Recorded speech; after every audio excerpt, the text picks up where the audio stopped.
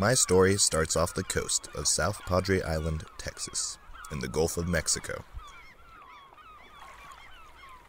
I was on vacation with my best friend's family, and we decided to rent a guide for a day of open bay fishing.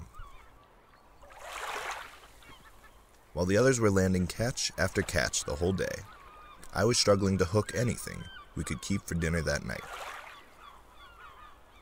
Seeing this, the guide taught me a trick on where to cast based off the appearance of the water's surface. I thought to myself, is this really going to work? All that I have to do is outsmart the fish? Is this even possible?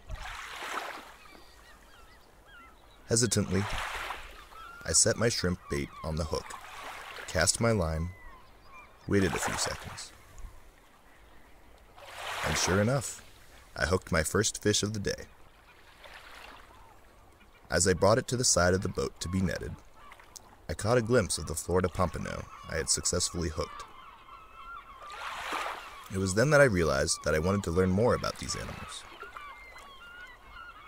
I was inspired by the fact that individuals like our guide that day have dedicated their lives to understanding the ways of the fish in our seas and streams.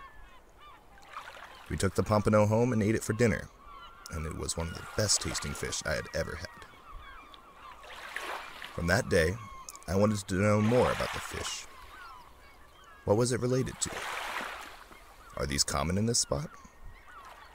How old was my catch? Fast forward 7 years to where I am sitting in college as a junior in biological sciences, picking out my classes for the spring semester. I came across the word ichthyology on classes I could use towards fulfilling my major. Unsure of what the class was about, I looked up exactly what that meant. As an aspiring zoologist, I figured it was in my best interest to dive into the world of the fishes.